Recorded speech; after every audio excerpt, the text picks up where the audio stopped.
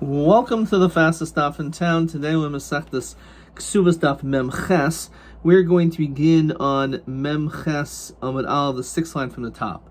So we concluded that there was an obligation of Sher Ksusa Ana, that a man has an obligation to provide for his wife clothing, food, as well as marital relations. On this, the Gemara says, Tanu Rabbi Yosef, Sher Zukira Basar.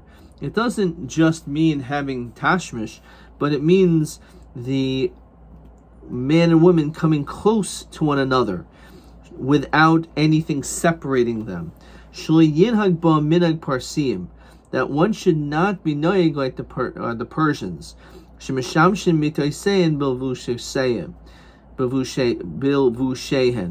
That they actually have tashmish with their clothes on. That is something in which is not within the parameters of what the Torah says. In fact, it's telling us that the Torah is requiring that that's not acceptable, which of course goes against the fallacy that people say that in Orthodox settings they have this sheet with a hole in it and that's how the husband and wife cohabit, which of course not only is it something which isn't done, the Gemara here says explicitly it's not allowed to be done. So Masayle Rabhuna Diyamar Rabhuna Ha'emer Iavshi Ella Ani Bevigdi Vehi Bevigda Yoitivnesing Ksuba. If a person says the only way this is going to take place is if I'm wearing my garments and you have to wear your clothes, and that's how I'll have tashmish, so that's not acceptable, and she can leave and she'll get her ksuba. It's not a relationship. Rabbi Huda Omer Fil Ani Shemi Yisrael V'chul. So Melchad the Tanakama Savar Hani lo. So the question is, how is it possible that there's no obligation for the husband to take care of his wife's remains if she dies? So Hechanami Id Orcha, if it's the normal way that this is how she's supposed to be buried with people with flutes and criers, so my Tanakama Di Armilo, then how can they say not? Bidalav Orcha, if this is not normal practice, my time Rabbi Huda, why would he say it's necessary when it's not even the practice? Let's read them, and this is going to be question number one. Be'ez oifen pligi Tanakam Rabbi Yehuda uvumai kamifagi kagon de orcha didei v'lav orcha dida. It's his custom, but it's not her custom. So he has this additional elevated status of how the funeral should take place. So Tanakam Asavar Kiamrinan. The only time we say that you're supposed to elevate and lift up your partner is only while they are alive. But once they've died, so it's not necessary. So that's a machlokas. You have to elevate your spouse to a higher level, and the question is, does that also apply by Misa? Amar Avchista Amar Mar Ukva Halacha Rabbi Huda. The halacha is like Rabbi Huda; it's required. V'Amar Avchista Amar Mar Ukva Mi Shinish Tata based in Yarden Lachasav Zanin Mafarnasin Es Ishto Uvanaisav V'Davracher. So it says that if you have a person who Shinishtate became a shaita, so because they lost their sanity, Beis Din can go to the possessions and make sure that the wife and the children are taken care of, as well as davar acher, which is not so clear what that is. The Gemara is going to explain. So if a person goes across country, and the woman is asking for mizonos, based in Yardul Nechasav, V'zan Mefarnasin Es Ishto. So we provide for this woman because her husband's left the country. But here's the key: not the children and not this davar acher. Again, I'll explain what davar acher is. But the point is that we see that there's a distinction. No question is, why should there be a distinction? In both situations, the man is not capable of supporting them. Either he's not here or he's a shaita. So why in one case do we not give for the children on time we do? Isn't different being someone who left with consent and someone who left without das. So if you left with consent, ladas, so therefore, so in that situation, we just take care of the wife. But a person lost all of his abilities, so in that situation, we say that we also will take care of the person, of everyone. And this is what Rashi says. Yatzim in a makam ladas hayim biyadu l'tzavas al mezainos banav anaisav v'ishto v'lotziva. The fact that he didn't say anything, gila daita sheina rotza lazunon. It's clear he doesn't want to help them. Hilcha says Rashi, ishto the mechayev la b'tanai ksuba. The man has an obligation to have her fed, so every shtab in nechase. Or banav anaisav lo. Now, when it comes to your children, you don't have a chiyuv. So the fact that you could have said something and you just didn't, so therefore it's clear that you don't want to give to the children. Therefore, you only have to give to your wife because it's like suba. However, a person became shaita, so in that situation, Rashi says the yatzim in oilam. He didn't just go to another country; he's out of this world. So therefore, we probably will assume that he probably wanted to continue to support his children. But we have no idea to know this definitively, except to understand that's probably his intention. Therefore, we should give them too. So, my devarachas, Rav Chisda Omer zet tachshit. This is referring to tachshit, which Rashi says are besamim shel avakas roichel. These are special spices that a peddler gives to this women so that they should have this nice smell. Rav Yosef Omer tzedakah. So, mandi Omer tachshit, that you're supposed to provide this nice aroma or perfume, koshki and tzedakah. Certainly, you should be giving them charity. However, if you say tzedakah, when it comes to tachshit, we'll say that it's not good that she would be menuvel. Okay, so the one who says tachshit lo yavin ishto, this is actually the way you're supposed to read it. Rashi says, the one who says that tachshit you don't give to the wife, certainly it's not upon us to give tzedakah. However, in the event that you may not want to give tzedakah, but will still want to give besamim, because we assume that he's not going to want his wife to be menuvel. Omer Rav Chia Barav and Omer Rav Huna Misha Halch Medenas Yam. Person who traveled across abroad, umesa ishto, and his wife died. So umesa ishto, so basin yadul chasav, so the basin can go into his possessions. The karban asa, because he has a chiyuv to bury her and he's not around, so the basin can go into his estate.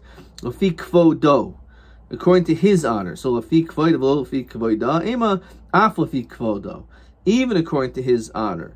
That even after Misa, we go not, we don't just say it's during lifetime, we take a step up even after Misa. So Omer Rav Masna Ha'omer, the person says, Im Mesa, if you die, lo tigbaruha, I will not bury you. So in this case, he's going to die first, and he makes this declaration. He says, I'm going to die, but if you die, I'm not going to pay for your expenses. Menachasim from my possession. So shomin loy, in that case we will listen. Maishna kiha the nafli nixi kamei yasmi, because he's going to predate her in death. So his nechasim are going to go to the assignment. So ki loy arminami nixi kamei yasmi rama. What's the difference if he said it or not? Regardless, it's not going to be his money. He died, and his kids have it. So who says that they would have to do? Even if he wouldn't say anything, it wouldn't help. He wouldn't have the Yisrael wouldn't have to do the kvura. El ha'emer, if a person says, "Imes who?" If when I die, lo tikbaruhu, that you should not bury me with my money, rather just get tzedakah to collect it. Don't use my money. Menachasav ein shaim lo. We don't listen to him because lav kol himenu shiyashir's bana v'yapol atzmo al tzibor. It's an unbelievable line. So many powerful sentences in this top that a person is not allowed to make his children rich at the expense of harming the tzibor. No. So therefore, you cannot say, I want the tzibor to take care of my kvura, and because of that, my children be rich. No. If that case, in that situation, we say that it's necessary that the money for your kvur, will you take it from your estate, and we don't care what you say. Question TA2. So a person who becomes a shaita, so Basin can go into the possessions and also to sustain the wife and also the children. So my nikr, so it says davar acher. What's davar acher? Mahadin b'halach medinas hayam. Okay, so that's a lot of parts. So it's a machlokas if it's taksha or tzedakah. When it goes medinas hayam, you like to feed the wife but not the children. So that was TA2. So let me just find this. My davar acher. So Rav Chisda Omer zetachshit Rav Yosef Omer tzedakah. And the other point was over here. Mishnishtate based in Yardal Nechasim Bezonim Afarnas and Esishto Uvanu Uvanaisa v'davar acher. However, when it comes to Mishal Machdinas Hayam, so only Esishto of a low banov. Uvanaisa v'lo davar acher. So that's the difference, and we discuss why. T B3. So the answer is no, we don't. And the question is why not? Is because he did it ladas, and that's what we're gonna. For TB3, I'm also going to be writing down this Rashi over here. So again, there's this chiluk of v'loishani loch bein yoytzel ladas v'yoytzel shul ladas, which is the language of the Gemara, but we would use this Rashi here as well. Yotzim in a makom ladas hoyebi yodel etzava yisal mazonis monaisav v'ishto v'loitziva. So it's a gili dash she'enu reitzel lozin hilkach ishto the mechayev lo b'tanaik suba ishta b'dachasi but of a noisav lo. Okay, let's continue now with the next Mishnah. That was TB3. Good. Mishnah. L'oilam hi b'rshus av. So this girl is considered b'rshus av. It's still, she's like in her father's domain. Ad shetichanis. Until she enters Memchasim Beis Rishus Abal with a suin. Once she is already in her husband's house and they're married. Now, what is this referring to? So Rashi says, Im Bas Yisrael Morasa L'Kohen. So you have a Bas Yisrael who is not allowed to eat truma. She gets engaged to a Kohen. So eventually she could eat truma, or maybe even now. He ate ochelas b'truma. No, she's not allowed to eat truma, even though erusin has taken place. We'll see Rashi why. 2 reasons. So since she's considered to be in like her father's domain, so therefore the father's zeichet to all the different things, as we mentioned, stipulated in the previous Mishnah regarding the Matziyasa, for Nidaraham, and other items as well, like her Masya Deha, or what she finds. Fine. So let's continue now in Mem Chesam and Beis in the Mishnah. Masar Abu Shlich Bal. Let's say she's not yet in her husband's house, but he gave over a shliach to have her go over to his house. And basically, as Rashi explains, so let's continue. Saharihi Bershus Abal. So at that moment, it's no longer in her. She's no longer in her father's domain. So as long as the father gave her over to the shluchi abal and shliach shalan kamosu, so therefore the shliach abal is going to bring her over to the baal himself. So therefore, it's like she's already in the baal's domain. Hal cha'av im shluchi abal. Let's say the father accompanies her, or sheholchu shluchi av im shluchi abal, or the shluchi av go with the shluchi abal. Harihi b'rshus av. So the din is it's still Rishus Ab because the father hasn't walked away. It's not just enough that he gives over his daughter, but it's the fact that he walks away is the notion too. Masa Shulchay Ab or Shulchay Abal, if the Shulchay Ab, once the Shulchay Ab give over the Shulchay Abal, Harihi Rishus Abal. Okay. So Ma'il Oilum. What does it mean that she's always in the father's domain? Well, what is that coming to add? Lafukim in Mishnah Rishayna, to exclude the first Mishnah, which is in Parakaf P, did not Hagizman Vohanisoi. Let's say again he was supposed to marry her after 12 months. After 12 months, he's already now mechuyev to provide her mazonos, or for an alma, the 30 days. Vohaniso, and he doesn't marry her. For example, let's say the chassan doesn't marry her right away. There's some type of an oinus, as we saw in the beginning of this masachta. So it then is we make sure that she's able to eat. And also, even though the daughter's is only mereses to a kohen, she could eat truma. Kamashmalan l'oilam. That's what it's coming to say. No, even after the 12 months have gone by, she's still not allowed to eat truma. Masar abu shulchi habal. Fine. So once the father gives her over to the Baal, the shulchim of the Baal, har hibrishos abal b'chul. Amrav mesirasa l'choil. She's considered to be given over for everything chutz mitruma, with the exception of truma, namely that even though the father really is not connected her anymore, it's still just given over to the shulchan Baal. Just the husband hasn't seen her yet. So that's the one exception. She's not allowed to eat truma. And this is going to be question 2. But my tole hanidan imasiras al shulchan Baal machil b'truma. So Rav Asi Yomer apla truma. So what's the nafkamina?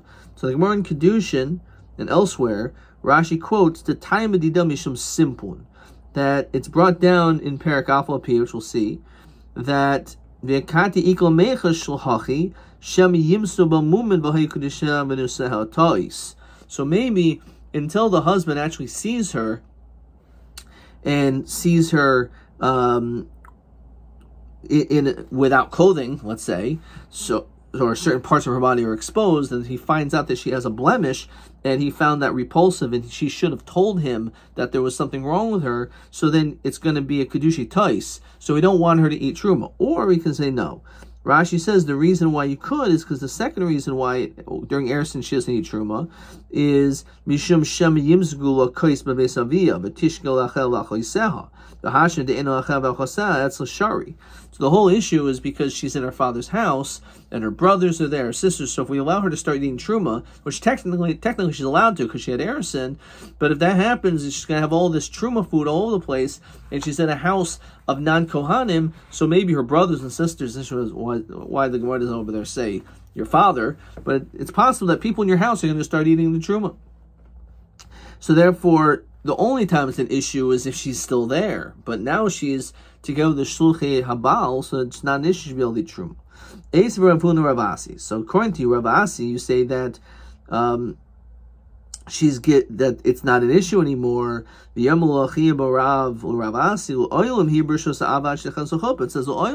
that it's until she's mamash given over to chuppah, still she's not allowed to eat truma. So how could you say that she's allowed to eat truma? It doesn't sound correct. So Amru lahu Rav Laba Minuchu. I tell you, tells Obasa Evchadok after the backwards. Yachol Mesirasa Zuhi Knisasol Chuppah. The fact that he gave her over, that's comparable to Knisasol Chuppah, which we know also like the non-Jewish customs that the husband, the father rather, gives over his daughter to the husband. So there's an element by the chuppah, or at the time of this wedding, that there's an element of Mesirasa. So there's this connection between Mesirasa Zuhi Knisasol Chuppah, and therefore that's enough. Shmuel Omer Lirushasa. Actually, and this is going to be question 3, La'elu Devarim Koyama Lupli Mesirasa Abba Shulcha Baal Havi Kechuppah. These things, no one argues. The giving over the father giving her over to the shulchim is comparable to chuppah. So it's possible. It's referring to Yerusha. Okay, so what is that referring to regarding Yerusha? So Rashi says, Huda Mahani Masira. Why? She'im Mesa B'derech. If let's say she dies on the road, Bal Yarish Nidunyasa, that the man, her husband, will get the dowry. Skipping a couple lines of Rashi, Kivan de Masra, since he was given over, the father gave her over, Achuli Achal Av, he was Michael. Avul Truma, we also said before, the dowry is tali on the Shidduch by the Erison. Avul Truma, Hafaras Nedereha, when it comes to Truma, or being made for Neder, Shalom B'Shutvis, Siyasa, and also finding a lost object, the Enu Elu Mishum Eva, is because of Eva. V'kati Leiko Mecha Shahachi Lo Mahani Masira Ki Chuppah. We say it's not like that. So when it comes to Yerusha, that is one element where we find that giving her over is considered to be like chuppah. Reish Lakish Amar l'ksubasa. It's referring to the ksuba. What is that? Rashi says, Huda mahani masira, v'hashta kaboy hashas l'milse. So the Gemara is going to ask, Ksubasa mahi, di mesa, does it mean that if she dies, yoris law, that he's going to inherit her? So haina de Shmuel, it's the same thing that has to do with a dowry. So chayra, that's not really much of an argument. So Rabbeinu oimer to say Ksubasa me'achar mana. It's referring to if she marries someone else. As Rashi was shavi almana min nesuin, that she'll be considered like an almana from the time of nesuin. Shotekinu chachamim almana min hakainsa achrikein. So therefore, that if she marries someone else, the ksuba is only going to be 100. Rav Yochanan and Rav Chanina de'Bartavayu misiras l'koil af l'truma. Actually, also when it comes to truma, it's comparable. Meisvei halchav im shluchei abal. Let's say the father goes together with the shluchim of the husband. Oh, shahalchu shluchei av im shluchei abal. The father's shluchim went with the husband's shluchim. Oh, shahai. So there's still this link back to the father. Oh, shahai solo chatzer b'derech. Let's say there was some type of a courtyard in the way. V'nichnasi imo lolin, and they went together there to sleep. So afal pishuk ksubasa b'meis bala, even the ksubas in the house of the husband, meis, if she dies, avia yarsha, the Yerusha goes back to the father. Masar avu shluchei abal, but once the father gives her over, osher masar shluchei avu shluchei abal, the shluchim give her over to the shluchim of the husband. Oh, shahayisaloi chatzer b'derech. There is this courtyard which is on the road. V'nichnasi imo l'shum nesuin, but they went there not to sleep, but they went there for the sake of actually performing the suin. Ava pishik subas b'beis avia. Mesa Bala Yarsha. At that moment, now the husband is Yarsh because they're like completely married. So B'medim Memorim, when do we say this? L'Yerushasa, when it comes to inheriting. Of L'Truma, when it comes to her eating Truma, in Isha Chelas B'Truma, Shid Chelas L'Chuppah. We actually require her to first be married. So Tiyofta de Kuhu, Tiyofta. This is actually a Tiyofta. So Hagufa Kasha. Armin Nechnasimo Lolin. So he said, if let's say she's going there just to sleep, so therefore the father will have the right to her, to the Yerusha if she dies. So time of the Lolin. The whole reasons why they went there was to lie down, to sleep. Ha stalmo l'shem nesuin. If they just did stam, it's nesuin. Says Rashi. Hadei tani nechnasi imo lolun lo shepirsha lolun ani nechnasas lo l'shem nesuin.